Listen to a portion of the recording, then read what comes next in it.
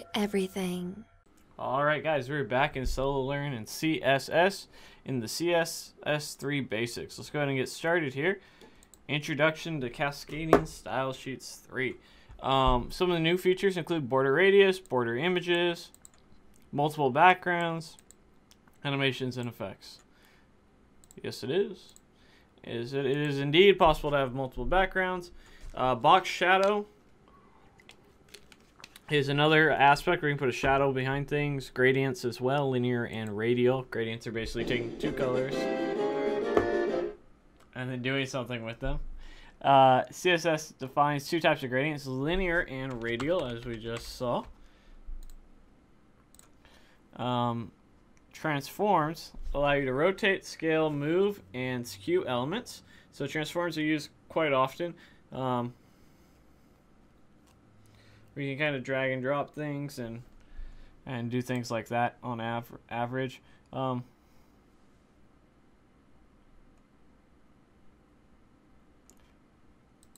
Is it animations here? I have to go back and read this real quick. Oh, okay. So transitions are what's used to animate from one value to another. So you like transition. You'll see that a lot in a lot of these libraries, like Angular Material or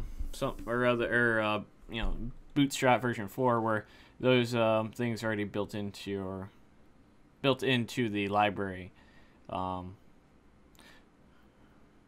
Border radius is in Chrome and Safari. But you need a prefix. You need a prefix WebKit for border radius for Safari and Chrome.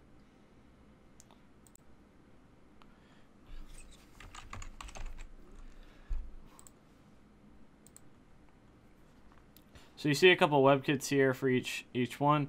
WebKit, Moz-MS-O.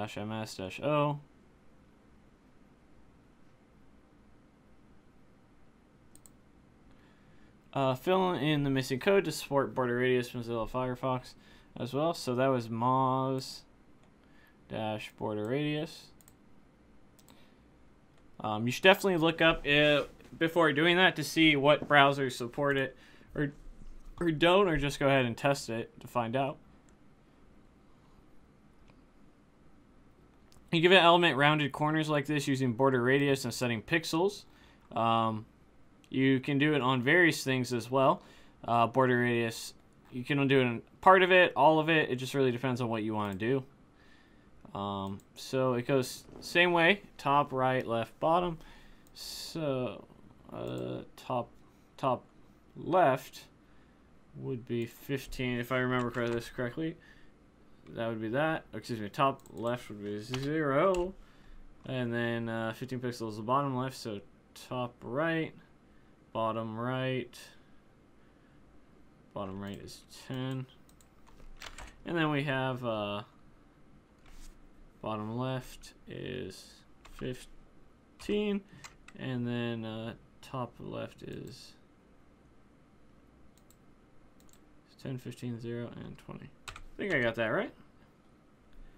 It would appear that I did not. So let me go back and look at this real quick.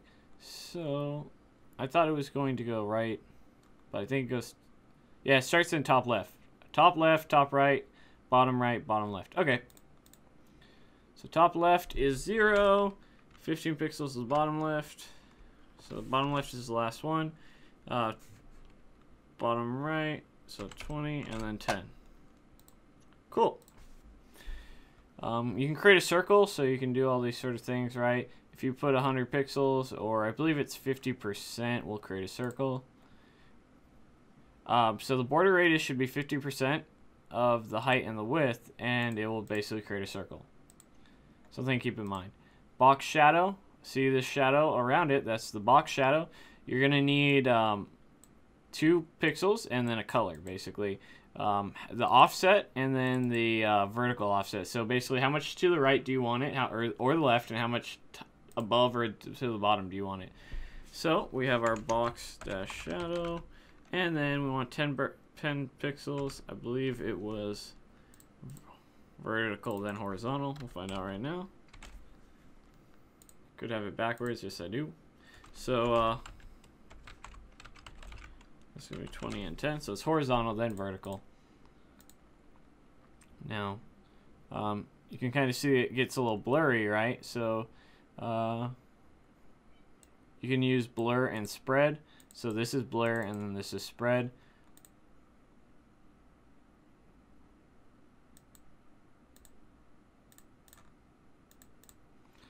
Negative values. So like I said, we're going right or down.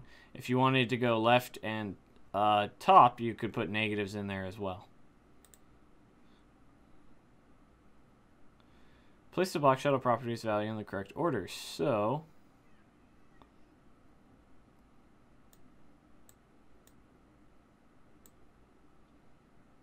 I believe that's it. There we go. Box shadow techniques.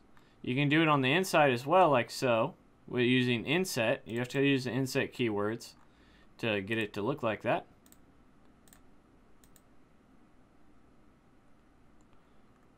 You can do it around the whole thing if you want. Just got to do inset here once and then inset here once. But notice that it's within the same box property. You're going to need a comma in between the values.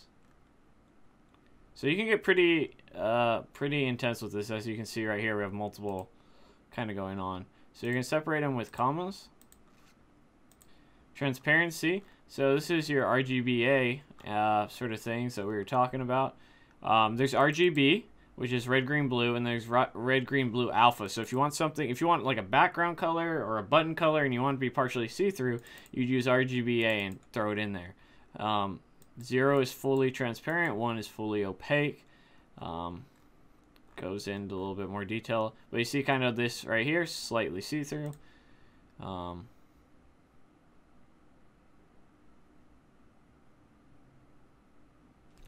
here we're gonna have a border dash top that we want to have a pixel around, and then we're gonna have a box shadow that has an inset of 0, 1 pixel, and then a bunch of other stuff. So you can start combining these very well to get very complex very soon. So similar to the box shadow, you can also put text shadow. If you look at our text shadow here, you can kind of see the shadow before it.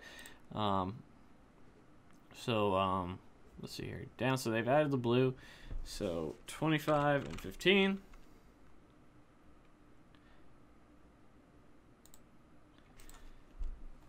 Text shadow, you can see it gets a little bit, you can kind of start adding some colors to it as well and offsetting it, and just continues on.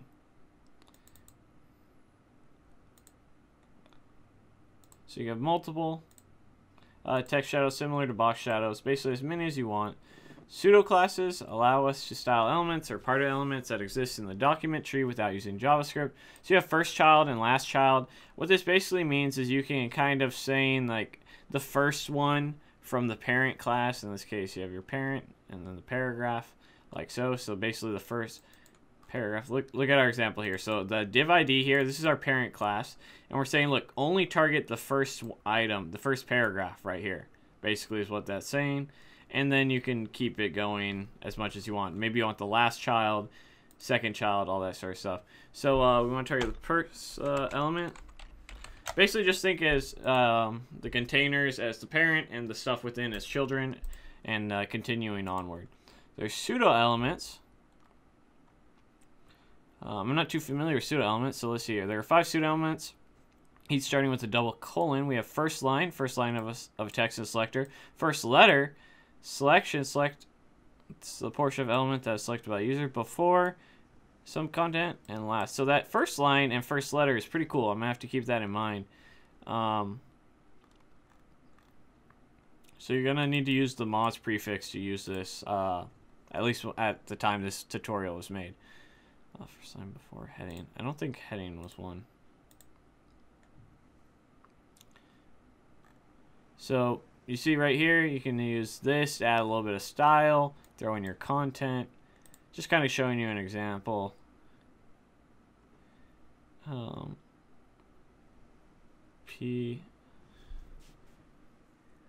an image prior to the paragraph before, and then the URL like so. So if we want to add an image right before each paragraph, we can do it like so. Word wrap is not something I'm really familiar with. Word wrap property allows you to allows long words to be broken and wrapped into the next line. It takes two values, normal and break word. In this example below, the word wrap property is set to normal. Okay. Now let's see what happens when we see the same example and the word wrap property to break word. It looks like it kind of just wraps down within the container. Okay. So fill in the blanks to fit the text in that. So this was word dash wrap, and shit, I forgot what it was. It was break word. Word dash wrap break word. Excuse me. And then font face. Font face allows custom fonts to be loaded into the web page. Okay. So you see all these sort of font types. All right, .ttf and .otf, and then Internet Explorer, because they like to be a pain in the ass, is .eot. So all of them are supported except EOT, and that's for Word. That's for IE only. So font family, kind of similar, right? So you font family, you pass it in, and then you pass in the source as well. You just do the @font face, and you can import it into your CSS. I didn't know this, so this is pretty cool. I'm gonna have to keep that in mind. Just pass in the URL like you would in your HTML documents. Makes sense, so that all your styling really should be in here. So this was @font dash face, and then we are shit. I forgot the syntax already. So that's font dash family source. Okay. So this is font dash face, or @font dash face. So you define the property, and then you say I want the name of the font dash family, and then the source of where it's located at. Kind of interesting that they broke it up in two parts, but I guess it's a little bit easier to understand. In the following, what value is given for the bottom right corner? So remember, we're starting top left, top right, bottom right, that would be 30.